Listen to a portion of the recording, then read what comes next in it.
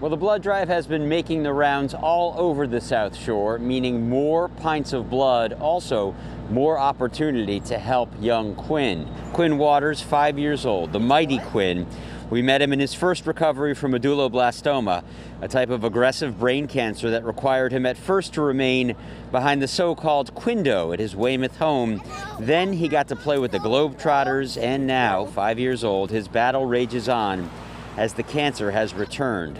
He's receiving radiation once again, plus blood and platelet transfusions.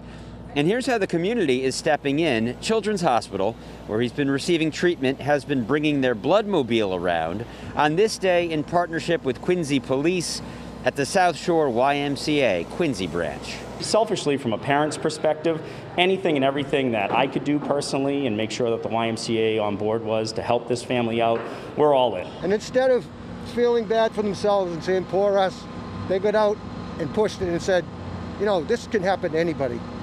Let's all band together and see what we can do to help other families. And family friend Dan Coughlin, who you just heard from, says he donates platelets every 2 weeks at Children's, even more critical now during COVID. Next stop, North Quincy. The Boston Cannons getting involved. One more blood drive this week in honor of Quinn.